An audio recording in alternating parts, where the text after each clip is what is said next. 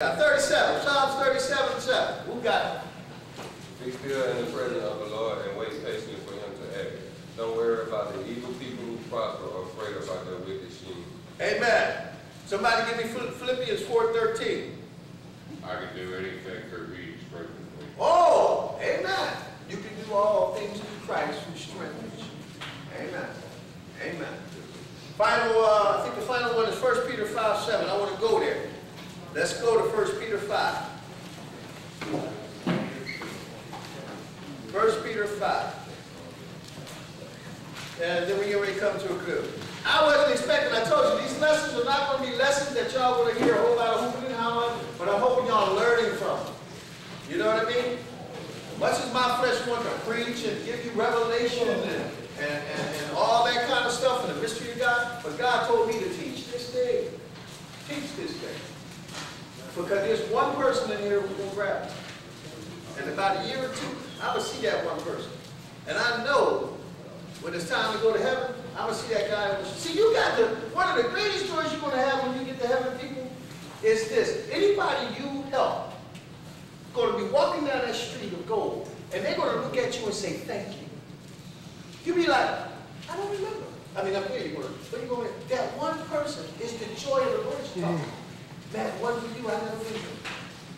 If you lead one to the Lord, and they say thank you when they see you on the streets of gold now. Amen. I have ministered all across the United States, but I don't know who will be there. I don't even remember half the faces I ministered to. I remember all of y'all because I've been down here over a year. I slept there. I lived there. But there are people I ministered to, honest, that I know once I see them on the street of gold, they're going to say, thank you. I'm looking forward to that. And there's going to be some people I would see up there that just say, thank you. Because if it wasn't for you ministering to me, I wouldn't be. Amen? Just that simple. 1 Peter 5, and then we're going to come to a close. I like being on time. Lately, we've been on time with these lessons. All right. 1 Peter 5, reading starting at verse 7. No, go up to verse 6.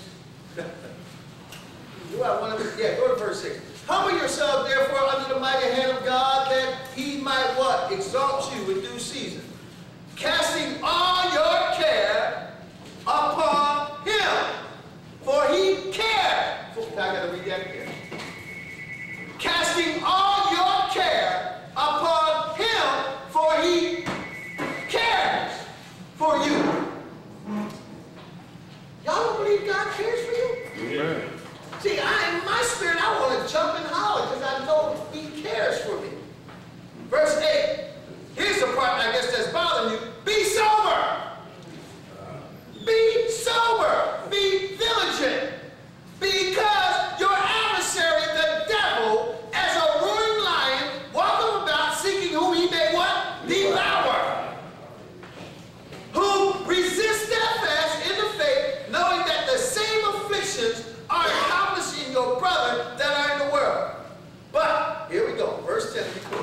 But the God of all grace, who has called us unto his eternal glory by Christ Jesus, after that you have what? Suffered a while. Make you what? Perfect. Establish. Strengthen. And then settle. Amen? Amen. So, get rid of the stress. Next week, we're going to be talking about anger. I know anger going to be deep. Amen? So let us pray. Father, we just thank you in the mighty name of Jesus for this lesson this evening, Lord God. I pray that they got it as I'm getting it and as you're putting me through it, Lord God. I thank you for an unstressful week.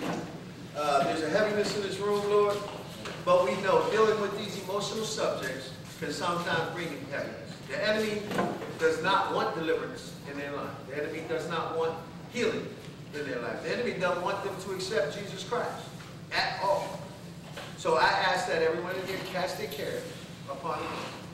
Let them pray unto you, Lord God, that they may be established, guided, and directed and built up in you. Let them find their cave of Adullam, Lord God, that they may go into and learn of you in prayer, in fasting, and in healing. In Jesus' name I pray. Let the house say amen. Amen. Thank y'all.